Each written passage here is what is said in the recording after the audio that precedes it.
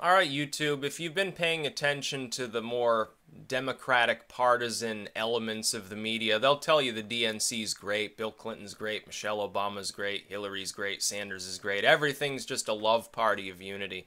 That's not what I'm seeing, of course. I'm looking at streams and videos taken outside, and I'm seeing that not only are there 4 or 5,000 Bernie bros protesting still at the DNC itself, there are then splinter groups, sort of the Black Lives Matter movements, and some anarchists and communists holding rallies at the City Hall of Philadelphia and elsewhere saying "fuck Hillary," and that was literally what they were chanting yesterday: "Fuck Hillary, don't vote for Hillary Clinton." Talking about how terrible she is. The Democratic Party's new slogan, though, should be "Blame Russia," because that's all they're doing right now. Rather than address the fact that they've got internal emails from the DNC showing a high level of corruption that goes all the way up to Debbie Wasserman Schultz, involves people closely associated with Clinton on her team. Rather than address the actual content, what they'd rather do is talk about, oh, Russia might have been involved with this.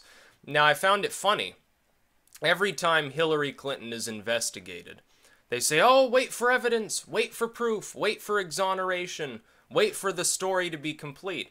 On this, though, the second that the DNC leaks broke, the first thing that the Clinton campaign put out was, oh, well, we think Russia did it. Don't look too much into the emails, folks. Those evil Russians did this. Now, I thought that it was that people on the left typically disregarded Russia as a main threat. We're really more fixated on China or on domestic nationalists and stuff like that. Sort of thought, oh, well, yeah, Putin has some problems. You know, he doesn't like gay people and he's like anti-abortion or something like that. But yeah, Russia's not really a threat, just sort of a competitor. We don't have to take them too seriously. Then, of course, the first egg on their face was Ukraine. When Ukraine erupted into chaos and then the Russians came in and annexed Crimea, of course, that was sort of a difficult moment for them. Now they're blaming the Russians. It's like if Hillary is elected, is this going to be good for our relationship with Russia, or is it going to push us even further into a Cold War that the President of the United States spent a week ranting about how the Russians had hacked the DNC and were trying to take over our democracy? What this shows, though, why would they be concerned about democracy, about voting, or about fair representation of people's wishes in the population at large or at the democratic population at large? Why would they give a fuck about that when the content of the emails clearly shows they don't give a fuck about that sort of stuff? It clearly shows that. Now, I'm not saying that the RNC probably doesn't do similar shit, but this time around, those donors and heads of the RNC and all of these various power structures within the Republican Party lost. They failed at stopping Trump. Trump ended up being the nominee. It was fairly clear from everything you heard from Fox News and all of the sort of mainline right-wing media, the Blaze and stuff like that, for months and months. It was obvious they didn't want him to be the nominee. At first they wanted Jeb. Jeb honestly fucked himself. Then they sort of split between those that wanted Ted Cruz as sort of the middleman candidate and those who wanted like Rubio, who's sort of the TPP candidate or something like that. And that's essentially what they wanted. The Democratic Party, though, right now, it can't with a straight face look at its followers and tell them, oh, well, there's no corruption here. So instead it fails to address the issue entirely and gets them all hyped up about how Russia was somehow involved. But there's no evidence that Russia was involved in the DNC leak. And even if it was, who gives a fuck? I thought that if people weren't doing anything wrong, then people have nothing to hide. Well, the NSA certainly takes up that ethos. They gobble up every email, phone call, and text message that's been sent anywhere in the fucking goddamn Western world for years and years, and holds that information in presumably unprotected systems, because the Chinese managed to get a hold of a bunch of that bullshit. So I don't see any problem with the DNC's private details being leaked. Why shouldn't they be public? Why shouldn't people within the Democratic Party understand that their party is lock, stock, and barrel run at this point by a bunch of corporations and big banks who are funding their presidential candidate, who purposely attempted to shaft her only main competitor, And the level of collusion, corruption, and stupidity going on at the DNC is legendary. I think the biggest story isn't even the corruption so much as the ineptitude. Not only failing to guard these emails from being hacked in the first place, that's inept, although it's understandable. I mean, it happens to Fortune 500 companies, it happens to government servers, especially those that are not actually government servers but are unsecured civilian systems in somebody's bathroom. Hillary Clinton, ring a bell. It happens. But inept in that their strategy overall just looks stupid when you read through these DNC emails and you hear them openly talking about how it might be a good idea in some of the more Christian states to question Sanders' faith and say that he's an atheist. That's just stupid. It's a stupid strategy, and the fact that they got caught out making the suggestion in their emails doesn't look good. It doesn't look good for a party that supposedly it rants constantly about the separation of church and state, and it really, for me, what it does is it just further enforces their my belief in their hypocrisy as well. Because remember, the Democratic Party will go to great lengths to say Christianity has a negative effect on the world, unless it's Pope Francis saying something positive about multiculturalism. Christianity generally bad, holds us back, hate of gays, hate of abortionists, and so forth, which I agree with. I mean, I have no problem with those claims, but then they turn around, and the first level of hypocrisy is they don't aim the same criticism at Islam. They say, oh, well, most Muslims just want to live in peace. Oh, just ignore for a second the fact that they hate gay people more than even the most evangelical Christian groups, let alone for a moment that many of them do support physical jihad, at least in some circumstances, let alone the fact that many of them do endorse Sharia law, at least coexisting with a secular state, as we would see in some of these Islamic nations. The second level of hypocrisy is you've got the same sort of people making speeches against the church and state mixing, against religiosity and government, then turning around and attempting openly, admittedly, in their email exchange here, talking about how they're going to use religion as an issue to try to shaft Bernie Sanders. And these aren't even like Clinton staffers doing it, it's the DNC. It's the DNC itself. It shows, yes, indeed, the system was rigged.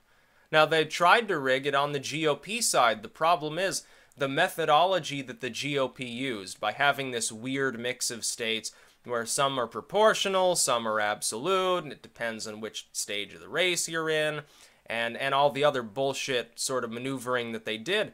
They designed that after Ron Paul's extreme success. They saw that a fracturing in the party would occur. So they changed the way their system works. They changed the way the delegates were allocated and so forth. Unfortunately for them, Trump realized that they had actually just made it easier for an outsider to win as long as that outsider wasn't completely on the fringe. So he won. On the Democratic side, they used a combination of superdelegates and outright rigging at the DNC level, apparently, in order to stop Sanders. I'm not surprised his fans are upset. Now, we have to realize there are two different types of Bernie bros. There are those that are Democratic partisans who simply thought he was the better candidate. They will vote for Hillary Clinton, and this is the larger group of the two. Then there are those who have either adopted outright socialism or consider themselves progressive and that to be the important reason why they backed him. Or those who were caught up sort of in the cult of personality revolving around Sanders. They will not vote for Hillary Clinton at large levels. Most of them, I believe, will back Jill Stein. I think you've already seen the beginning of their migration out of the party. I believe that will continue over the next few days. When it becomes clear that Bernie's on the sidelines, the fact that he was booed at one of his speeches really took hold with these people. I think that in the end, most Bernie supporters will end up voting for Hillary. But it won't be an overwhelming majority. When people say, oh, it'll be 85, 90%. No, it won't. Not even close. Maybe 60%, maybe 65, 70 if she's lucky. But really, the fact that not all of them are going to migrate back in is really going to hurt him. This happened to Mitt Romney, by the way. Happened in 2012 to the other corporate billionaire candidate, Mitt Romney. Mitt Romney failed to draw back in many of the Ron Paul supporters. 10 to 15% of the Republican Party voted for Ron Paul within the primaries and the caucuses. They did. And when he was completely rejected and didn't even get a speaking slot at the RNC, a lot of those people migrated out. Some of them joined the Libertarians. Some of them voted for Obama out of spite. Most of them just stayed home. I expect a significant proportion, maybe a quarter of all of the Bernie Sanders supporters, just to stay home and not vote, because there's nobody they think that's worth voting for that's viable. The more optimistic will be backing Jill Stein, and then the rest will filter out into the other candidacies. I like to think Gary Johnson will probably get a point or two extra. He might end up in the debates. And by the way, if Gary Johnson does manage to crack that critical threshold at which he gets into the debates, if he does accomplish that, all bets are off as far as the end result of the election. Because if he manages to outflank his opponents at the debate, he could end up gobbling up 20-25% of the vote. That throws everything into uproar. And by the way, he's not siphoning it primarily from the right wing. As we've seen in the last round of polling, Trump just skyrocketed. Now, this has much less to do, I think, with the RNC, other than his acceptance speech. I think it has much less to do with that, and much more to do with the DNC links, the FBI investigations findings in the Clinton case, and things like that, as well as the fact that Bernie Sanders supporters are flocking out of the Democratic Party. If my hunch is correct, Hillary, I don't think, gets enough of a boost from the DNC to seal the deal and actually rise back up above where Trump, wherever he is in a couple of days. I expect him to be 1.5, 2 points ahead at that point. I don't expect he's going to falter right away. He'll go up and down. She'll go up and down. There will be times, presumably, at least before the first debate, at which Hillary will be back on top. But I don't think that she's ever going to command the kind of margin that she had continuously there for some months. I think you've seen it even up. It's going to continue being more or less even until the first debate, at which point I predict, and this is just my prediction based on my analysis of their personalities, their ideas, and so forth, I believe that Trump is going to absolutely ass blast Hillary back to the Stone Age in the first debate.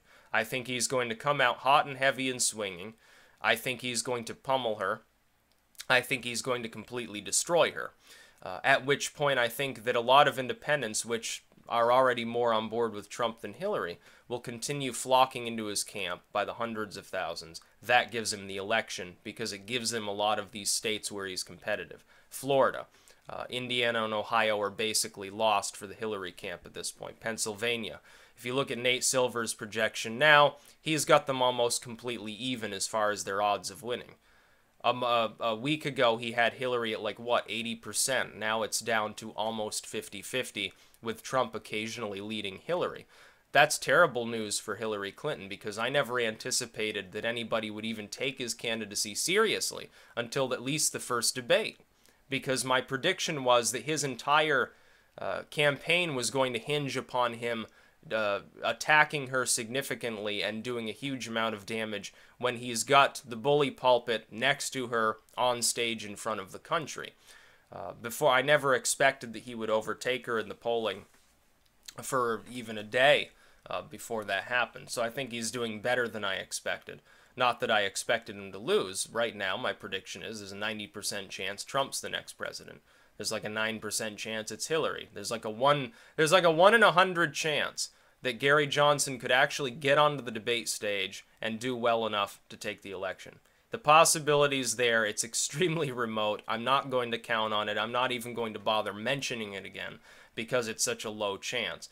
But then again, a lot of people thought that Trump had that low a chance when the primaries began. So the DNC would rather blame Russia rather than look at its own faults. And need I remind you, of course, Hillary Clinton is the main super PAC candidate this time. It's not the Republicans like it was in 2012, where Romney was sucking Goldman Sachs money at the same levels that Obama was. And they both take money from the same people. Trump's fundraising right now is like 97% grassroots funded, with some of his own money included in there. He's getting very little money from corporations and banks. This is why I think in the end, a more substantial sum of those outsiders and independents will flock to him than will to Clinton. That's about all. Peace out.